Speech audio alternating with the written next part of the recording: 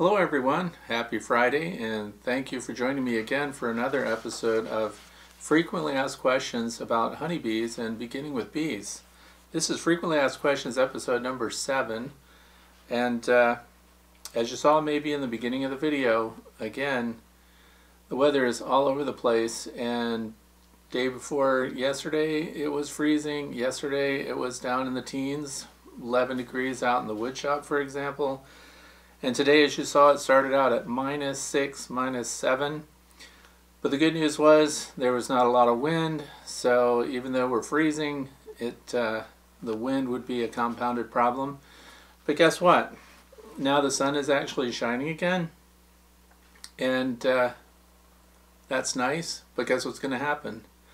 Another super windstorm. So we're going to get wind gusts starting tomorrow, Saturday, at 50 miles an hour. And the good news is my hives are still strapped down from the last time, and the compounded good news is that they handled 57 to 58 mile an hour wind gusts last week during the freezing cold, and the bees are still alive. Of course, that's just the way it goes. We're going to have warm temperatures on Sunday. It's going to hit the 50s, which would be great. You could get out there and check on your bees, right? No, because we're going to get, aside from the winds, it's going to be a constant downpour. So there's that. The weather goes up, the winds go up, the weather turns bad. By the way, these Frequently Asked Questions series, these bee questions are relevant to beginners with bees. And those are just basically curious. If you're a longtime beekeeper, then this will probably bore you, and you probably already have the answers. Feel free to stick around if you like to. We're happy to talk about that. These are going to be questions that were submitted by viewers, either through Facebook or in the comment section of the past videos. So if you have questions that I haven't covered already, also I'm going to list down in the video description the questions that we're addressing today, and there'll be some valuable links for you too. If you want to do some further research on some of the subjects we're going to cover, those will be down there as well. So thanks again, and please write your questions. I'll be glad to address them if it seems like they're broad enough base that others might be interested in the next one. The other thing is, some of you may be expecting my video on beginning with FlowHives and how to set them up for the cold climates. And so, as I've mentioned before, we had terrible weather this week, and my plan was to make some really cool modifications and things that I want to introduce with that. And I just got tired of working out there in 9 and 10 degree weather, so my shop's not heated. So that will be coming around tomorrow or Sunday, so check back in with me if you want to see that, if you're interested in the FlowHive and how I get them through winter. Now, some of the information that I put out there is going to be relevant to everybody, so not just FlowHive enthusiasts. So please join me for that. And we'll jump right in. The very first question I have comes from Spirit Bear 12. Thank you, by the way. I see your name a lot on my videos, frequent commenters. I'm always glad to see this kind of continuing community of beekeepers, and I really appreciate that you take the time to watch and submit questions. But his first question, 2 parts here. Honey crystallized in hives in jars. Okay, crystallization of the honey is solidification of the honey, so it's still, technically it's a liquid, but it has a solid state by all practical purposes. So the thing is, when that's in the hive, that's not something that is alien to the bees. When, for example, aster, goldenrod, which happens late in the season here, that has a tendency to solidify quickly in the cells. So you want to extract your honey right away if you're going to do that. So that just means you delay it, and it may actually solidify in the jar. So then what happens? So first let's talk about solidified honey in the comb. The bees can still use it. They're just going to reliquefy it. Solidified honey lasts forever, basically. There's nothing wrong with it. It's 100% usable. And the bees will happily use it. Now here's the other thing. Inside the beehive in wintertime, people think that solidified, whether it's sugar crystals or fondant or things like that, the bees might have a hard time metabolizing that because it's dry. But the thing is, there's condensation on the surface of your frames in the wintertime. The only heat is in the bee cluster itself. The bees don't heat the space like your house, where you turn on central heat, and if you have a huge house you have to generate a lot of heat to warm it. The bees aren't like that. The bees generate heat in the cluster alone. The outermost bees are the insulators, and they're taking the brunt of it because they're exposed to that cold edge. And then they gradually migrate into the cluster, and they keep rotating and changing. And that cluster, if you could watch it in slow motion, would gradually move across a frame of honeycomb, and they would continue to consume those resources to stay warm and continue their state of torpor in winter. So beyond that though, and I have another video, in fact I may show that up here while I'm talking about it, there's condensation outside of that heating area, and it forms on the surfaces of the hive and on the honeycomb, and then the bees actually will go out when they can, or the bees that are on that outer fringe will be using their tongues to lick up that condensation, and that's valuable moisture for the bees that they use to liquefy honey that's solidified, to metabolize solid foods. So if you've got sugar crystals and things like that, and the bees can actually break that cluster a little bit, on those warm winter days, like today, the sun's hitting, even though we started out sub-zero. Now we're jumping up into the 30s and sunny. So I know that inside the hive, if the hives are not insulated, those bees are getting warmed up early, and they're going to be moving around inside the hive and taking advantage of that extra resource inside the hive, and they'll be using condensation as a source for drinking. So it's a bonus. So the short story is, it's still good, and if it's crystallized in a jar, that's still good too, and you can just scoop that out and spread that on your toast and stuff, and it'll re-liquefy when it hits hot surfaces. What if you want to re-liquefy it in the jar? Well, you take the jar and you can set it in hot water. How hot does it have to be? How hot's too hot? You don't want to take raw honey, which is outstanding honey, and ruin it by heating it up. Don't put that stuff in the microwave. Do not, and again, these are, when I say do not, it sounds kind of bossy, but I don't recommend that you put it in the microwave, because you're going to ruin some of those fantastic properties of the honey. Also, when you put it in a container of water, if you have a jar of honey, fill that container of water right up to the shoulder of the honey, loosen the cap just a little bit, okay, because it might expand and you don't want to create too much pressure, and again, it's going to create a vacuum when it cools down. Take it up to about 125 to 130 degrees Fahrenheit. If you go much higher than that, you can alter the properties of the honey and you can ruin it. So don't hit 150, 149. And there's a lot of science behind what happens to sugars. Honey is a sugar, and we just want to keep it liquid. And that's if you want to be able to pour it. But if you're fine with it solidified, it's just as good. Continue to use that. You can put it in your tea, you can put it in your coffee, you can put it on toast, as I've mentioned before, and it will remelt, and it's spreadable. So there's no harm in the jar or in the honeycomb in the hive. Crystallized honey, solidified honey is nutritionally the same. So it's just a matter of whether you want it to be liquid or not, and the bees will still use it. If you have it in a FlowHive, it's not going to come out of the flow frames. Let the bees clean that up first, and then let them add more honey to that in the coming season. Now if it's stuck in there and you have to pull those flow frames, you can let the bees clean it up outside of the hive. And that's a good way too. But there's nothing wrong with it. Second part of Spirit Bear's question here is, if not selling honey, do I have to be inspected?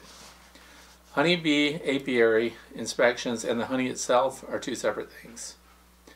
So if you're selling your own honey, let's say you have a vegetable garden, and you're growing vegetables, tomatoes, and corn, and all the stuff you see at roadside sales.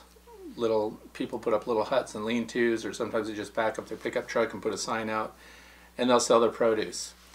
Does that have to be inspected? No, it doesn't. And I'm talking specifically to my state, and my state is the state of Pennsylvania. So, and we're in the United States. So the same thing is true with eggs from free-range chickens, and it's true if you're selling honey that you extract yourself from your own apiary. You do not have to register that with the Department of Agriculture as a honey commodity, because you're going directly from producer to consumer. There's nothing in between. You probably should put a label on it and tell people what it is. It's raw honey. Maybe you know the source. Maybe it's clover honey. Maybe it's basswood honey or something like that, and you know that that's predominantly what's in there. It's helpful to label that, and you also should label how much it is. Is there a pound? Is there, is it by quart? Is it by weight? And then put your name on it. because you never know, they're going to tell other people where they got that honey and they want to get it from you. How much should you sell it for? $20 a quart. And so does it have to be inspected? Now you turn it into a business. Let's say you have an abundance of honey, and now you want to take it to the Whole Foods Co-op and you want to have somebody sell on your behalf. Now you have to register with the Department of Agriculture, and I'll put a link up there for my state. If you have specific requirements that differ in your state, it is a food, but it's produced and marketed from the producer type of sale, which is a totally different set of regulations. So you have to register your apiary though. So if you have even one hive of bees in your yard, in my state, you still have to document that you have that. You have to register it with the Department of Agriculture, and you're going to get an apiary registration number, and it's going to cost $10 a year. And I see that $10 a year as helping support that system. We want inspectors, we want an apiary oversight group, and the more people that register, then that also means that the more people are contributing information statewide, so we can see what's going on in different regions and zones. Plus, if you ever have a problem, you need to call the Department of Agriculture. You're already registered, you're on the grid, and you can let them know, and an inspector will come out. What's the likelihood that an inspector is going to come out and look at you once you're registered? Very slim. I've been inspected 3 times in the entire time I've been keeping bees, and this is my 12th year of beekeeping. So that's you need to register. That's just helpful to the Department of Agriculture's apiary portion, and it's the law. So there you go. Does that mean if you don't register, they're going to come and issue a big citation? Unlikely, unless somebody that doesn't like you turns you in. So that answers Spirit Bear's questions. The next one, Carlos Murphy. Another frequent commenter on my videos. It's good to see your question. And when do I stop feeding syrup and water availability in the hive? He wants to know if putting water inside your beehive, since we do sugar syrups and things like that for bees that need those resources, would it also be an advantage to go ahead and put water inside the hive? Now these are my personal preferences based on my own experience with bees. So I'm going to say I would not put a water source inside my beehive. The bees regulate the humidity inside the beehive extremely well. They have access to water outside. The other thing is, you might say, well, we have the condensation in winter that the bees can use when the bees can move around and access it. You don't want condensation dripping straight down on the bees and dampening them. That's a totally different thing. But frosty walls, for example, inside that hive are a benefit to the bees because they use the moisture because they can't fly out in the snow and get those resources. So you don't want to put a water resource inside your hive, particularly in winter, because it's just going to freeze. Because remember that the space inside your beehive, the entire space, is not heated. The only heated area is the cluster itself. So if you had up on an inner cover or some kind of feeding shim, if you had a water resource up there, it's going to freeze like anything else, and that is going to turn into a block of ice, and it may even split or damage the container that it's in, and then when we get that next thaw, it may leak right down inside the hive. So I would say do not put water inside your beehive. So when do I stop feeding sugar syrup? So here's the thing, it's based on the weather conditions in your area and the general climate in your area. First of all, why are you feeding the sugar syrup? If it's a hive that needs those resources because maybe it's a late season swarm, or maybe you've had just terrible weather for an extended period of time, you know they need those resources and they can't get out and get nectar because the bees can't get nectar in a rainstorm if it continues to rain and be damp and cold, then you may be feeding. So the cutoff is when you start to get those consistent cold days. It's common to drop down into the 30s near freezing at night late in the year, and that's when you start to think about, first of all, changing the percentage. First of all, during the warm weather periods, it's 1-to-1 by weight. Pound of sugar, pound of water, mix it together, sugar syrup. Now what if you're off a little bit? Does that really matter? No, the bees don't seem to care. But you're providing a carbohydrate. You're providing an energy source for the bees that's going to keep their brood warm, and the brood is what we're kind of focused on. Healthy brood, healthy hive. So when do you stop doing that? Later in the season, 2-to-1, so we get even more dense with the sugar to water ratio. 2 pounds of sugar, 1 pound of water, for example. And that has to be heated in order for that to even liquefy. and then the bees will use that. But now when we get into those freezing days, that means the bees can't fly out.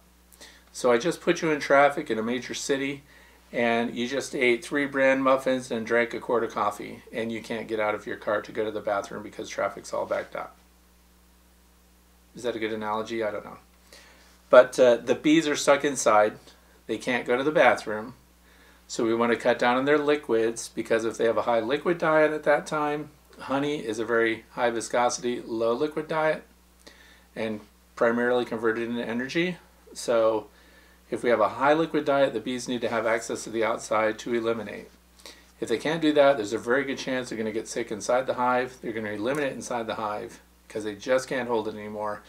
You'll see bees that have held it for so long that the minute they can get out of the hive, they're squirting. As soon as they fly out of that entrance hole, they just squirt and eliminate right into the air. And that's because they're doing their best to hold that liquid. So we want to cut down on the amount of liquid that we're providing with them for them as they go into winter. So that's also the time that you stop providing heavy syrups and you convert to dry. Okay. So some people put in fondant after that. So once the freezing areas start, same thing in the spring. I would not be, today is, I don't even know the date. But anyway, we're in March now.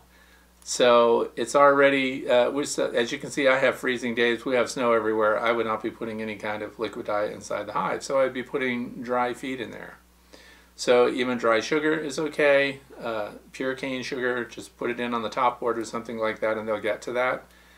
And but I would not yet be putting liquid in. The other thing is, once they start brood, and they have this time of year, all the good queens have started brood and they have a huge demand on the resources inside the hive, and they're depending on stored pollen.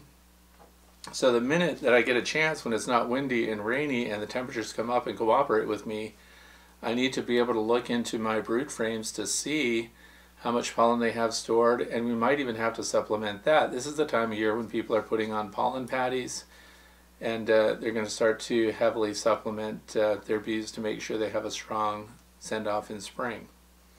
So right now we're in that terrible zone, and people that are already talking about bees that have made it and bees that have died, you could be completely wrong on both parts. Don't be tempted to pull open a beehive and look in on your bees while you still have freezing weather and the potential for freezing weather in your area. Unless it hits the 60s or something and everybody's flying great, then you're safe to open it. But if everything is still in a state of torpor and you're still looking at your hives, there's not much activity, maybe a couple of bees coming out with cleaning flights, that's not a time to pull open your hives unless you have some kind of upper access that will not expose your bees to cold air and all you're doing is contributing to their feed resources. Pollen patties, pollen substitutes, dry sugar feed, emergency feeding, and things like that. We're just trying to get them through these rainy days. So don't open down into the brood chambers, because you might even find a tight cluster there and you might think that they're dead. This is not the time to tear that apart. Thinking they're dead and knowing that they're dead are two completely different things, and it happens all the time that people get excited and just feel like they just have to know if their bees are alive, and they start pulling everything apart and they start looking at these little clusters of bees. They go, oh look, they're all dead. But then you start looking really closely at them and you can see that they're respirating, and you can see that these bees start to move a little bit as they warm up. But guess what you've done to them? You have already shocked them with cold weather. So tiny clusters on their last leg, you just put the final nail in their coffin by opening that in cold weather. If they are alive, they're going to let you know when the weather breaks and they can all move around. On the flip side, if they're dead, it doesn't hurt you. There's no reason to be pulling apart the frames in the middle of winter or while the weather's so bad. You can wait also until spring really arrives and then pull apart those colonies, because you know what? Wax moths aren't flying around in the snow in the teens, in the low 30s, and looking for places to lay their eggs. So you're not heading off any kind of infestation. So wait and let your bees let you know if they're dead or alive when the weather really does break for real. Don't open them and get in there and make life already difficult. So I would not put water in the hive. Stop feeding in the fall when it starts freezing, and stop feeding in the spring, or start feeding in the spring when it's necessary and you're also safe from freezing. So, and that's liquid syrup, by the way. So the solids can be fed anytime. You can feed solids in the dead of winter. So the next one is John McNeil. What are the health benefits of honey? That is a very common question. And I have to give you a disclaimer on that because I'm not a medical practitioner. I am not a nutritionist. I'm not qualified to talk to you in detail and in scientific terms about what the health benefits are of, in my case, raw honey. I've given lots of talks to Whole Foods co-ops groups and things like that, and I've had people raise their hand and say that they've gotten off of medication by eating raw honey instead of taking seasonal allergy shots, for example. And so the evidence is pretty clear that people that buy raw regional honey and consume it will see a reduced impact on their allergies, so on the plants that are causing their allergies, because regional honey has pollen particulates and things from those same plants, and so you're actually building an immunity and reducing the impact of it. Just remember that honey, if we look at the whole purpose of it, it's a sugar. So the fact that it's a natural sugar, I mean, I feel good about eating maple syrup because it comes from trees, honey comes from bees. So these sources of natural sugars can fool you into thinking, well, I can eat a whole bunch of that and I'm just not going to get overweight. It's still a sugar. It's a carbohydrate and it's going to load calories on, which is the purpose. Bees need it because they're consuming a lot of calories because they're burning a lot of those calories to stay warm and to survive. So it's a survival food. The bees did this terrific job of infusing honey with enzymes and antibacterial properties, which is why honey lasts forever. Honey has been recovered in Egyptian pyramids, for example, that's still viable, they say. I'm sure it's solidified, though. But the thing of it is, those antibacterial properties of the honey, there's even hydrogen peroxide naturally occurring in the honey, so it's an antibacterial. So it gets used on wounds that are difficult to heal and things like that. There are holistic practitioners that take honey and use it to help heal wounds and restore soft tissue. So I'm going to, instead of try to explain all those details, I'm going to give you a link in the video description that will connect you with a website that will describe in greater detail what all the health benefits of honey are. But it's more than just the benefits from eating the honey. Although even people that have ulcers and problems with digestion are often, by holistic practitioners, given honey as part of their remedy. So, I mean, when I was a kid, you know, you had a sore throat, my mom would cut chunk honey, which is honey still in the comb, and you would chew that if you had a bad cough or something, and that stuff really worked. So it's broad in scope, the health benefits of honey, and specifically raw honey. Don't go to the store and buy a jar of Subi honey and put that on your wounds and stuff. I should probably not even name a product. But the thing of it is, a lot of store-bought honey, first of all, is not raw honey. It's been highly processed. It's been through lots of treatment and alteration. And I have a link on my website, fredsfinefowl.com. It's called Raw Honey That Isn't. And it links you to a lot of the companies that are selling honey under raw labels, and it's been proven to be false honey. So, and again, that's not me saying it, I'm recycling research by other groups. Okay, so I have not personally done the testing, but I can say that if you're trying to get honey in its rawest form, get honey that has been through the least amount of processing, the least amount of filtering, the least amount of heating, and you will get a greater benefit from those antibacterial properties, from the pollen that's in suspension that's going to help you with allergies and things like that. The more raw the state, the better it's going to be for you. And of course, you will hear frequently not to give honey to babies a year of age or younger, and that's because it may actually have problems and cause the baby to have diarrhea, for example, and put the baby's health at risk. So there are properties, antibacterial properties, and other things in the honey that a not fully developed digestive system may have problems with. So a child over a year of age is pretty safe to give honey to. And so that's it. And by the way, the least processed honey that you can get, and a lot of people don't want to hear this, but it comes from the FlowHive. When you open up a frame from the FlowHive, you have not touched the honey. It has not been through a filter. It has not been screened. It has not been heated. It has not been in an uncapper. It has not been in a spinner. It has not been through a bunch of tubes. Just the honey in the frame, the tube coming off of that, and going straight. This is FlowHive honey. It goes straight into the jar, and that is all the processing that it goes through. No filtering, no screening. All the particulates are in here. I wanted to show one that had some. This one has little particulates in suspension. So the other thing is there's different types of honey even within that group. So when you have the FlowHive, look at this stuff. That's pretty cloudy, but it's not solidified. So you can get frame by frame different types of honey from a FlowHive. That doesn't happen in any other honey extraction process unless you're cutting out of a single frame, crushing the honey in that, from that single frame, and then processing that into a jar, which almost no one does. When it comes to processing honey, most traditional extractors are going to pull, several boxes, several frames at once, and they're going to process them all together, and they're going to filter them all together, and then they're going to bottle them all together, so you do not get segregated honey types by flavor, floral source, and everything else. That only comes from the FlowHive. We're going to talk about that tomorrow. If you want to know more about the FlowHive, tune in tomorrow for that.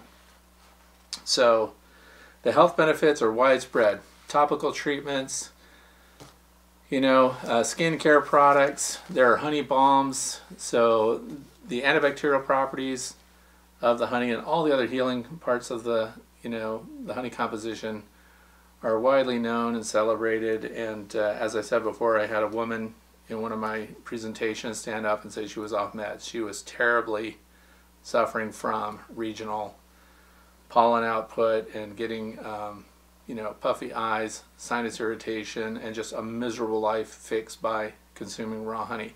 The next thing someone's going to say is, well, how much raw honey should I take? Should I be taking 2 tablespoons a day, 3 teaspoons a day? Should I just be putting it in everything?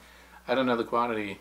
Again, I'm going to just refer you to people that have had success with it, and just follow the links in the video description for those who want to read more. I can't make a personal recommendation because I have no allergies. Sorry, so I can't help with that. So that's it. And it's, by the way, I found a really good article on that, healthline.com, HEALTHLINE.com. So that was a good area that had a lot of information about raw honey. Next one is from Philip Thomas, and I'm going to combine Philip Thomas with Thomas Kemet, and that's because they had very similar questions. Philip asked, spring hive box rotation. In other words, do we rotate, the brood boxes, the bottom and the top? Do we swap them out? And Thomas Kemet asked, would you touch on undersuper? Undersupering is also called bottom supering sometimes. And all that is, and I'm going to use my model beehive for this explanation. So, undersupering.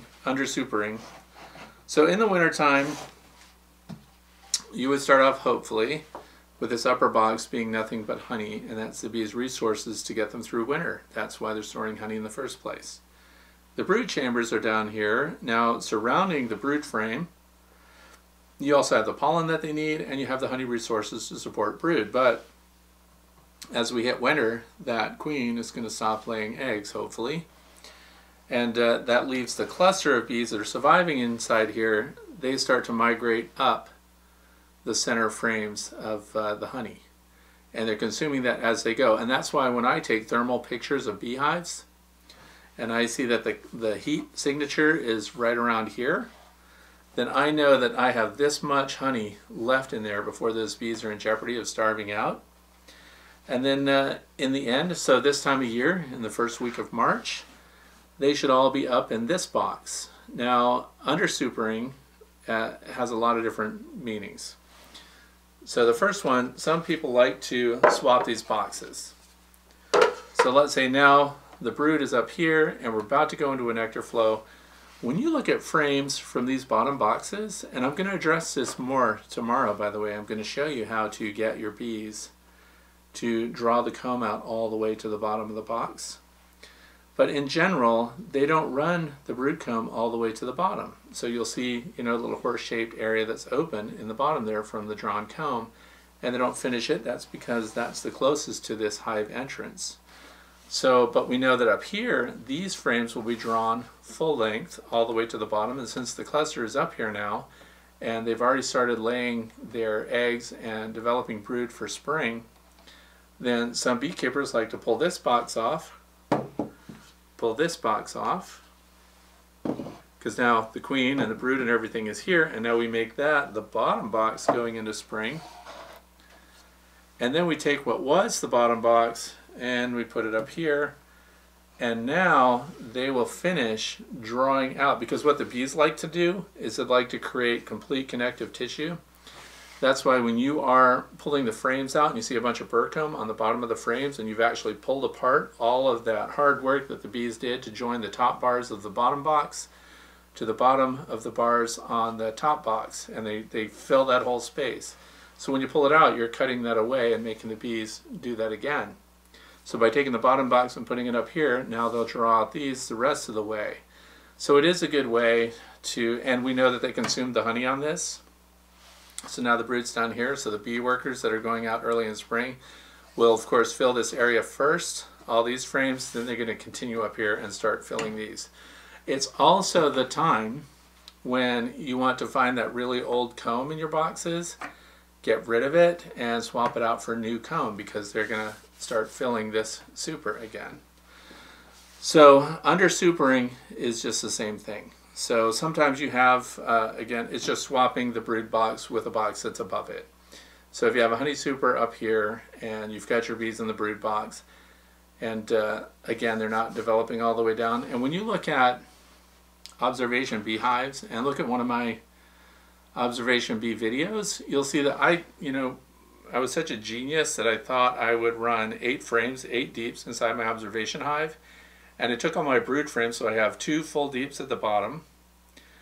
Then I added 2 full frames of brood, and then I knew that of course they would build up the next 2 frames. So we have a 4 frame height here. And I thought they would naturally fill out the bottoms, but they didn't. So what they did was they filled out the frames they were on, and then they started filling the frames going up with honey and resources. What they didn't do is they didn't go down. So now if I were undersupering and I saw my bees, you know, if I had most of the, so if we took this out, this is what I'm talking about. If I can keep these from falling apart. This is my observation hive. We have 4 deeps high. All right, so I put my brood in here and I wanted them to expand up, which they did. Look, I have little cobwebs. Anyway, so they filled out these frames and they partially filled out this frame. So they held back from going all the way to the top, and they held back from expanding. We had a little horseshoe here. If you held a little chain and anchored it at 2 different points, you get that little arc there. That's kind of what the bees do. They're just hanging off of each other, which is also why you want to make sure that your beehive is perfectly level, not tilted to the left or to the right. Tilting forward and backwards is fine, but if it tilts to the left, you're going to get comb. Sometimes I look at bee yards and they have all these drunken beehives out there that are all tilted every which way, and I know there's some crazy honeycomb going on in there, but that's a different story. Okay, so then full brood, honey, and they're still building up here. But I want them to fill this out. So now I take this full brood frame, and I undersuper. So I want to get this one out of here because it wasn't developed all the way. And let's say I put this up here, and then I take this frame, which is full all the way, and I put this down here, and then I leave this frame up here. Now I have the same brood frame here because I have 4 boxes. And now this one's full again. So now the bees are going to use what's already there. Where they wouldn't have drawn out the comb on their own, because I gave them full drawn out comb, now they're going to start using this. And then now I saw this top one that's not good anymore. They didn't finish it. So now I'll take this, let's say, let's get this out of here. Let's make this a 3 box, okay. The brood is here, full of honey, partially developed. Okay, full of honey, swap it, under supered. Now we have the brood frame here, full of honey, and the bees will migrate down and consume that honey, and now they've got full drawn out comb that starts to become honey, and the brood stays down here. They'll also finish this out. So all you're doing is forcing the bees to use the full frames and refreshing frames in the process. So if you've got the old crappy comb that you want to pull out, that's the time to do it. Let's do 2 boxes just to make sure that I've been clear on this. Okay. In wintertime, going into winter, this was all brood. This was all honey. So as winter progresses, the cluster comes up here, they're consuming the honey, and now we come into spring and this box has a bunch of holes in it and stuff. Now under super. Pull the bottom out, take the top, put the bottom on top. Now the bees, the cluster's here, the brood is here, and again they move up again. So it's just a matter of rotating boxes. So I hope that, and what's my philosophy on that? Do I do it? I should do it. The problem is it only works when the boxes all match. So if you have deep supers, which is what these are, and they're both deeps, those are interchangeable. If you take a shallow super and put it on the bottom and under super with that, and then you get a bunch of brood in the shallow super, I personally don't like that. So I do not do a lot of that. That's my illustration. Under supering, taking a top box and putting it underneath the brood chamber, or making it the bottom box. I'm sure there's lots of people that do it. Lots of people like to rotate that, and as I said before, it's a good time and a good way to start to pull out old frames and replace them with new ones. And what I do is I take wooden frames and put them right next to my acorn plastic frames. So I'll have a plastic frame, wooden frame, plastic frame, wooden frame. And the empty wooden frames with little starter strips, I'm going to go over that again tomorrow too. Those then get drawn out with fresh comb. And I use nothing but wooden frames with non-foundation. The only place I put those is in the brood boxes. So there's that. I hope that helped. Okay, box rotation right there. So I answered 2 people. And what else did Thomas ask? That's it. So I got those 2 out of the way. Mohammed now asks, can't we just put a Queen Excluder on the brood box entrance to prevent swarming? You know, that seems like a good idea, but it actually is not a good idea. And I'll explain why. If you have a hive of bees and you want to prevent swarming, and as your method for keeping them from swarming, you put a Queen Excluder. Normally, where's the Queen Excluder going to be? This is the brood box, this is where the queen is, this is where all the baby bees are being developed, eggs are laid, pupae, everything else. Then we have a Queen Excluder between these 2 boxes because we want honey that is nothing but honey. So the question here by Mohammed is, what if we just had a grid on the front of the landing board here and no upper entrance and no other egress route for the bees, and we just put that there? Then all the workers could come and go, and would that prevent swarming? It might prevent swarming, but it also prevents drones from getting in and out of the world. So if your drones are trapped, your genetics are trapped, and I personally don't want to prevent swarming. So again, if you're asking me questions, I'm going to share, my thoughts on it and how I do that myself. So I personally don't want to stop my hives from swarming because I like the local genetics. I want them to interbreed with feral colonies that are in the area. I want my queens to go out. I like to get new queens. If that fails, I requeen on my own. So, and by the way, that's not new. When there are entomologists doing research with bee genetics, they often don't want their drones to get out, and they don't want their queens to get out and interact with other bees. So they do have systems around their hives that prevent the queens and the drones from getting out, because those are experiments that they're trying to control, and they want absolute control over the genetics. So can it be done? It can. Should it be done? Remember, my frequently asked questions series is set up for backyard beekeepers, people that just have a handful of hives, maybe just want one or two, and everything you're doing is on a smaller scale. So you have to ask yourself, why do you want to stop them from swarming? They will replenish themselves. We're not commercial beekeepers, so we're not worried about the bottom line. I personally do not want to stop them, but can you think of a time when there were research bees that they were doing genetic studies on, where they put Queen Excluders on the entire hive to prevent those genetics from getting out, and they actually did get out later by mistake? And that's when we're talking about the Africanized bees that came to this country. In the 50s, there was a doctor that was doing his research on the bees, and he went to Africa and he brought in African honeybees, and he wanted to do genetic research with those bees. And let me see, he did that research down in Brazil, and he did these tests starting in 1957. So what happened was, down in Brazil, he realized that those bees might do very well in the hot climates of Brazil, because the European honeybee lines, those that were being kept by beekeepers, were not doing very well in that climate. So he had this cool idea: let's bring a bunch of them over, and then let's make sure that they can't mix up with colonies in that country already. So they put Queen Excluders on the whole hive. And what happened? He goes on vacation. He has visiting researchers that are also checking out his apiary and trying to learn, because he did a lot of genetics. He studied stingless bees and everything else. In fact, I think he got his PhD on stingless honeybees.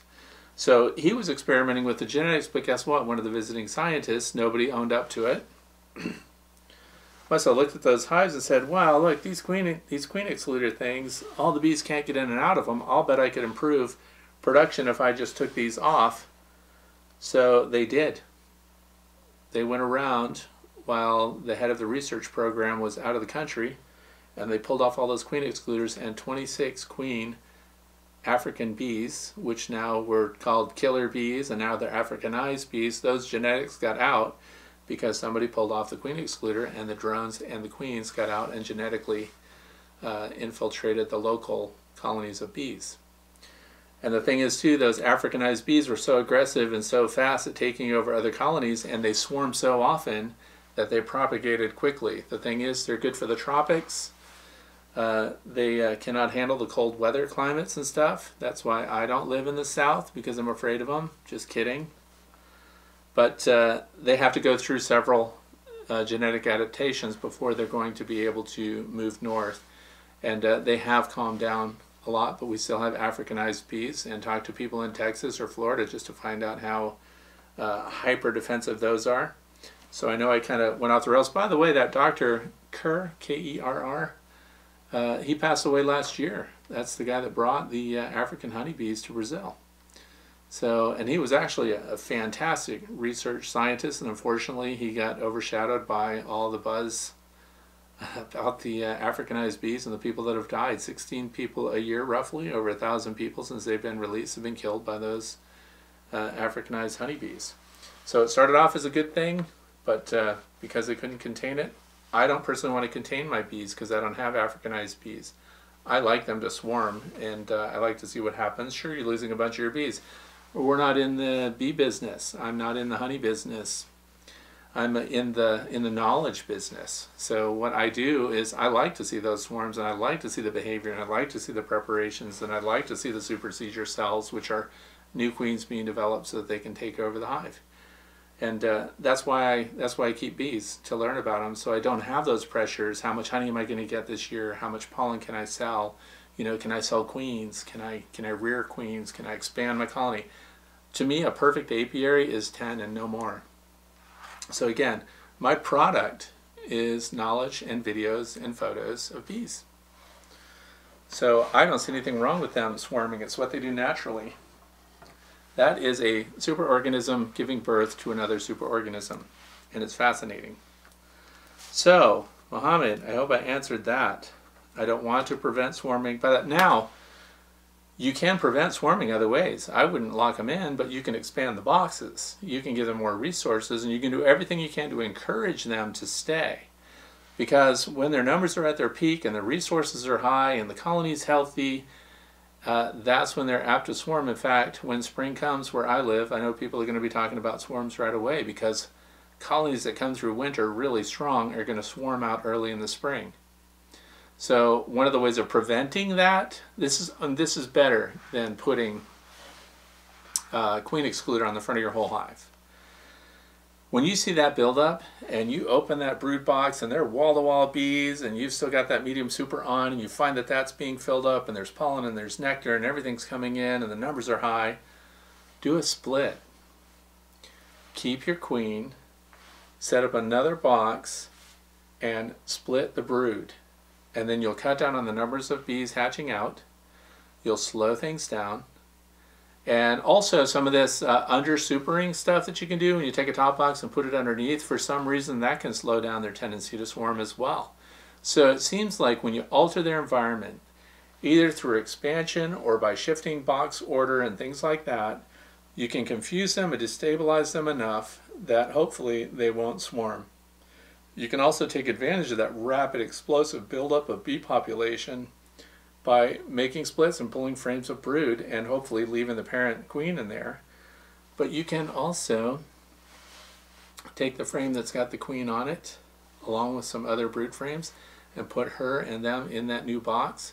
Most of those nurse bees have never left that colony in the first place. They don't know where they are. You gave that queen a new environment to live in, and now if you've got open cells, that means that you've got eggs and pupa, or eggs and larvae. Sorry, pupa's already covered and there's nothing else you can do with them. But if you have eggs and larvae in there and they have lots of royal jelly around them, you can leave them here and take a gamble that they will create a queen cell in the absence of the queen and they will create a new colony all on their own. So by creating splits, whether you leave the queen here or transfer her to another box, you're going to cut down on their propensity to swarm because you've cut their numbers down and you've altered the environment with different frames. So changing the environment through expansion, rotation, order, things like that, or splitting, you can offset their instinct to swarm. Now that I've told you all of that, what's going to happen is you're going to follow my advice to a T and your bees are going to swarm. Because bees do whatever they do, and you can kind of get a method that seems to work, but one thing I know for sure about bees is nothing is for sure when it comes to the bees, but you'll have multiple colonies if that's what you want. But I personally would not recommend putting a Queen Excluder over the whole hive. And Gardum, I hope I said that right, G-A-R-D-U-M, posted a question. Do you have to collect the honey from a beehive? So that's an interesting question because there are a lot of people that just want to put a beehive in their garden and they just want to have hands off. They just want to put their bees out there and just let them be bees and do what they want to do. So you do not have to take the honey off, but there is some caution that comes with that. So if you're not taking the honey off and you have a set size hive, in fact, if you buy a hive kit from Better Bee or Dedant or something like that, you're going to get 2 deep boxes, and then you're going to get 2 medium supers, and then you're going to get the inner cover, the landing board, and that's your whole kit. So eventually your bees are going to, if they're healthy, they're going to fill that whole space, both deep supers, or both deep boxes, and then you're going to have 2 full supers of honey. Then what do the bees do once that's done? So if you're not taking the honey off, you have 2 choices. You're either going to have to expand the bees' resources. So you're going to have to start making one of those super colonies that has, you can see beehives that have 7 or 8 boxes stacked on them, primarily in the south, not up north so much, but it does happen when you're not taking off any honey and you just have to keep adding space for them to store. But what happens is you create a huge area by allowing that accumulation of honey for the bees to police. Remember, we want the bees, I keep hygienic survivor bees that are untreated. they're great at policing it. And again, we'll go back to the observation hive. I see gangs of them just combing every edge of it. They're just on patrol all the time. I took a red pen light and shined it in there, and they go right after it. Now, people say they can't see red, that bees don't see red. Well, they may not see it as red, but whatever color they do see, they react to it, because I can take that pen light, and any place I want the bees to go, I shine that pen light inside that colony on that wall, and it's a red spectrum light, and all the bees congregate there. I put a red light up against one of the vent holes on it, and they plugged it up. There were so many bees piling onto that spot, so they react to it. Whether they see red, I don't know, but they definitely know there's a light there, and they go after it. So you're going to have to give an area for them that they can actively police, that they can protect it from varroa. The varroa-resistant hygienic bees and stuff, the more area you give them to cover, the more active they have to be to defend it. So if you just let them build honey and honey and honey and honey and honey, and it expands, eventually you're going to have a problem with pest infestation. You might have a problem with small hive beetles. I have never had a problem with small hive beetles. I've never had to treat for them. My bees just run them out on their own. There's so many bees. Now the other thing is, of course, I'm in the frozen, snow belt here. But strong colonies that can actively patrol the entire interior of their space are not going to be infected or taken over by small hive beetles and things like that. Wax moths, same thing. They're going to move in areas that are not defended. So if you never ever take honey off, I would say let somebody else take the honey. Eventually, bees, I've seen the side of a house. I used to be a home inspector in Kenosha, Wisconsin. I've seen the side of a house, all the sheathing in the house was pulled off because there were bees inside that house wall, the outside wall. When they pulled it off, studs are 16 inches on center, so we had a 16-inch width colony of bee comb, right? And then we had they're 2x4s, so 3.5 inches front to back, and then it went up the full height of the wall, so that's 8 feet, and extended into the soffit area. And they were in the process of spreading out widthwise.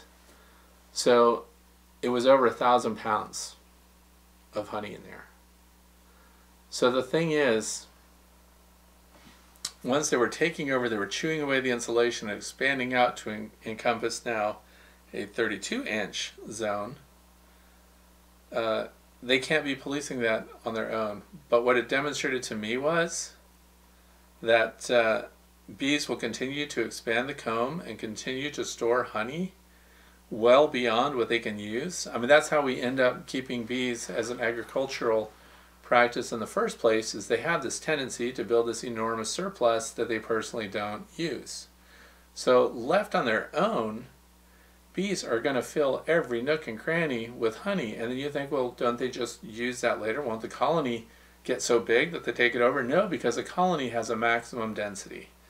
They have a maximum number of bees that they can grow to. Even if you had a queen that laid the perfect, 1,700 eggs a day, and throughout that brood season, she was hatching 1,700 eggs, 1,700 pupae were coming out of there every day. You're going to lose a bunch of those bees just in general when they're flying out. They only live so many weeks, so you do end up with a maximum number of bees. So you won't end up with, a million bee hive. So unless you're, no, you just, the life expectancy of the bee, the number of eggs a queen can lay, limit that. But for you to have a hive that would accommodate that would be this enormous beehive, assuming again that they're healthy, because during their productive lives, those foraging bees will just continue to expand comb, continue to fill it with honey, expand the comb, fill it with honey, expand the comb, fill it with honey.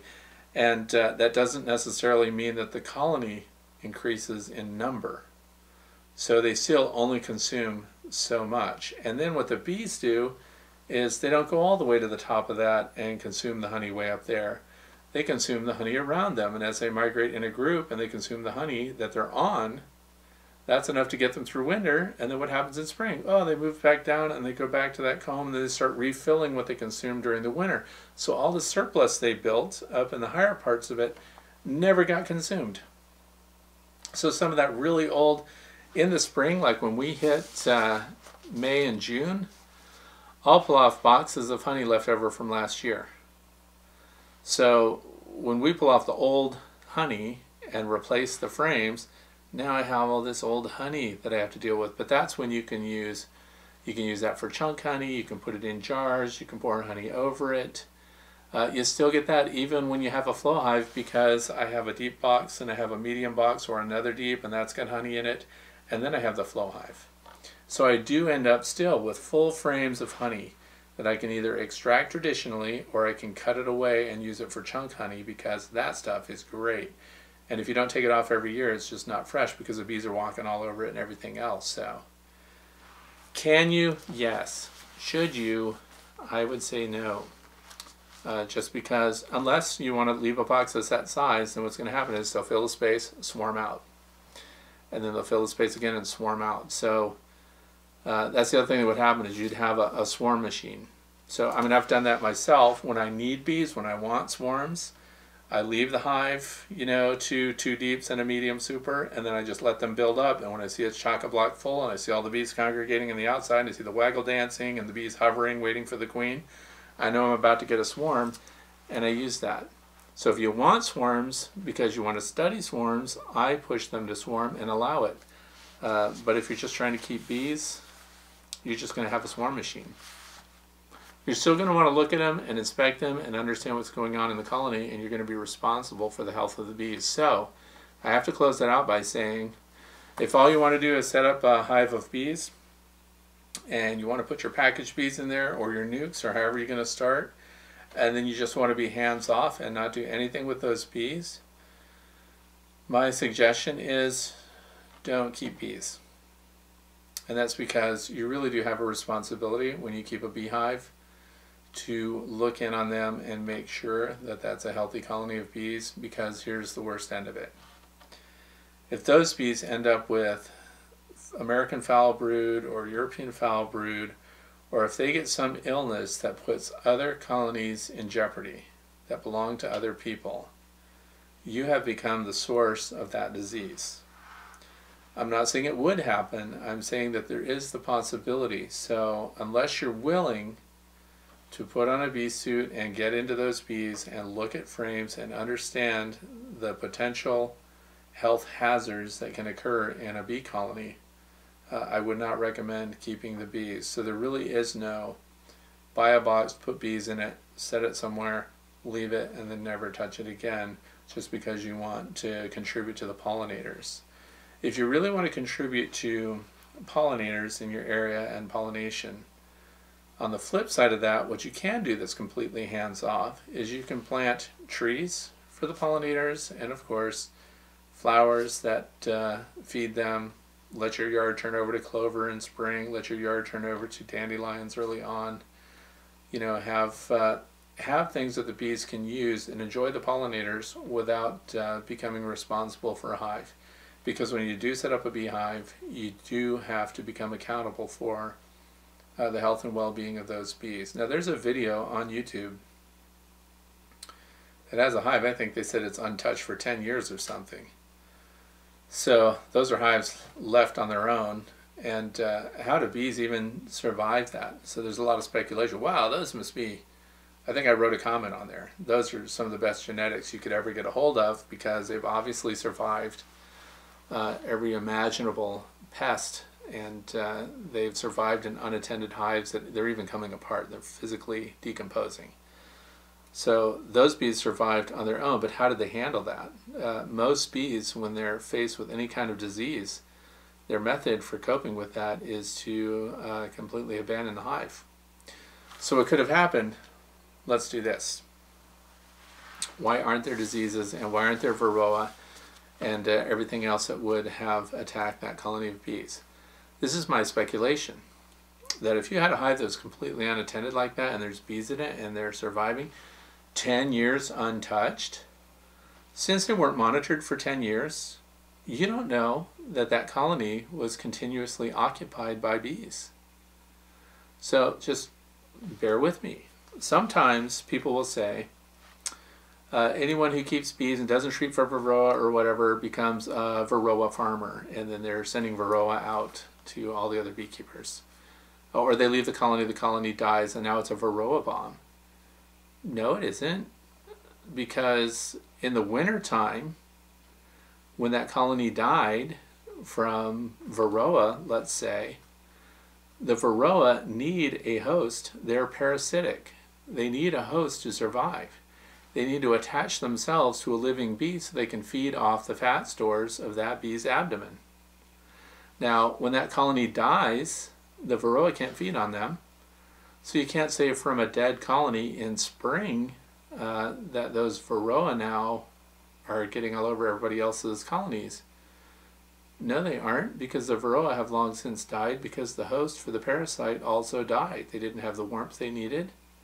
They're a parasite. They depend on the bee to live. So you don't have a varroa bomb unless the bees live with the varroa and stay alive long enough to keep the varroa alive into the following spring. Then they get robbed by other bees, and then they have the opportunity for their varroa to jump ship from a sick bee to a healthy bee and then take that back to another hive. But if the colony dies out, the varroa died out too. So that's where the wax moths take over everything, because they need wax. They're not parasitic to the bees. They eat your wax. So my theory about the 10-year hives and colonies that survive without intervention, without people being around at all, is that I think they may have even died out completely several times and been reoccupied by scout bees, and swarms may have moved into them. Unless you know for sure and have seen it occupied full time year after year, that's a different thing. But if they, if 9 years ago somebody used to take care of bees in this yard, then the person passed away or whatever happened and they got abandoned, then we come 10 years later and say, whoa, there's still bees in it. You don't know how many times they swarmed out and left it abandoned for a season or died out through a winter, and the new bees moved in and cleaned house. Because again, when that happens, the parasitic activity stops because the parasitic host is dead. And ants can even clean out the dead bodies of a beehive, for example. So there are a lot of things that can happen that we don't know about.